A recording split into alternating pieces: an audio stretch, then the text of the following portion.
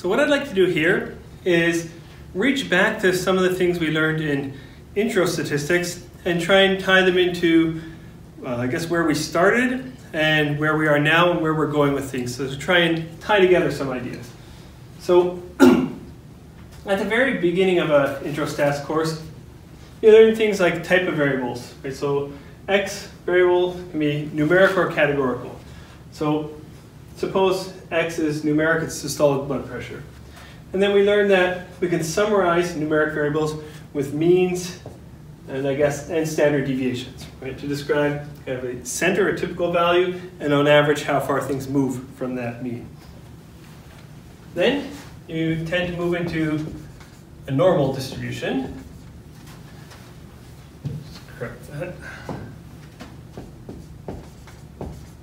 You move into talking about normal distribution. And this is the kind of theoretical, or what I often refer to as pretend world. So you do things like this. You say, suppose that you know, right? So this is the theoretical or pretend world. Suppose you know that X, being the systolic blood pressure, follows a normal distribution with a particular mean and variance, right? Or that it has a mean of mu and a standard deviation of sigma. Right? So you know the true mean and the true standard deviation of the systolic blood pressure for a certain population. And then you learn to answer questions like, what's the probability that X, the systolic blood pressure, is greater or equal to some value? So what's the probability X is greater or equal to little x? Say, well, here's the mean. Here's little x. What's the probability of someone's blood pressure being greater or equal to that value? To do that, you standardize, and you work through all these calculations, right? And they're always under saying, suppose we knew the truth. Then, I'm going to say then, this is still in the kind of intro stats umbrella. After you build this theory where if we know the truth, how do samples behave, you move into acknowledging that you don't know the mean. Right?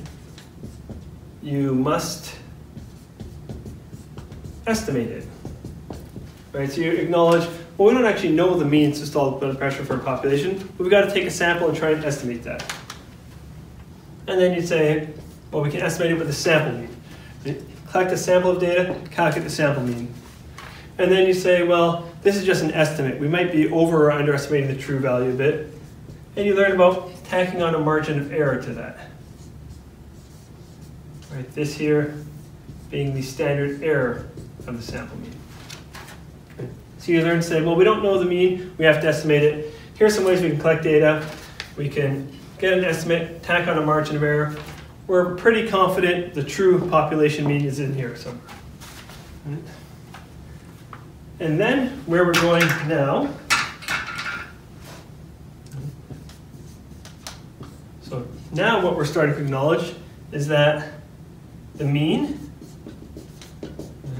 aside from being able to have ways of estimating it, depends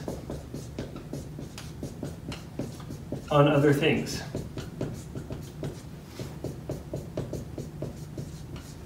Right. So for example, here we're talking about the mean systolic blood pressure.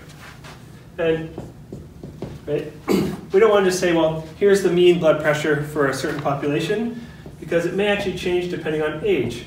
Right? If people are older, their systolic blood pressure might be higher. Or biological sex. Right? Male systolic blood pressure is higher than females. So if we want to talk about the mean blood pressure, we might need to separate, are we talking about a male or a female? We're talking about someone who's older or someone who's younger. Does the individual smoke or not? Or other lifestyle habits, right? There's other variables that are going to affect that mean. Right? So then what we move into is linear regression. Okay. And this is where we learn to estimate the mean as a function of x variables. So you learn, say, the mean of y given x So here in our example, say the mean systolic blood pressure,